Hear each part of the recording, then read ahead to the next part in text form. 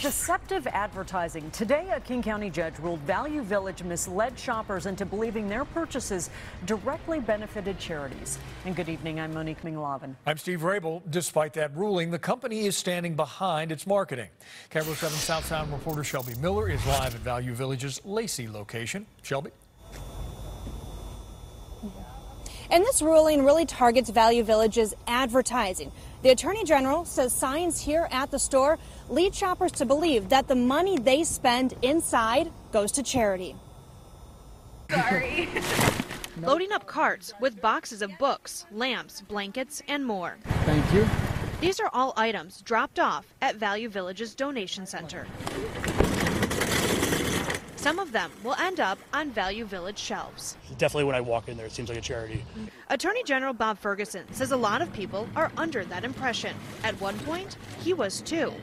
I always thought they were a nonprofit. I used to shop at Value Village. Now I don't. He says the company markets as if they're a nonprofit, using intercom messages and signs around the store to mislead customers. His office filed a lawsuit in 2017. Friday, a King County judge ruled Value Village violated the state's Consumer Protection Act. It's a victory for consumers because Value Village gives the impression that they're a nonprofit company. All their advertising goes that way. They bombard their customers. In fact, they're not. They're a billion-dollar for-profit company. Value Village General Counsel Rich Medway doesn't believe the company's done anything wrong. We stand behind our advertising, and we're very proud of the model and the way that we've represented the model to the public. The company partners with charities, paying for items which they then sell inside their stores.